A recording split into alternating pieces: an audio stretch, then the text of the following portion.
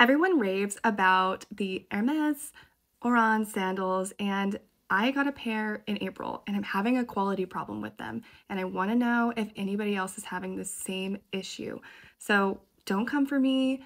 I love these sandals and I wear them a lot. However, this quality problem started within the first 2 days of wearing them, and I just decided to keep them because I just didn't want to take them back because I liked them and I don't think they had another pair in my size. I got the last pair in my size.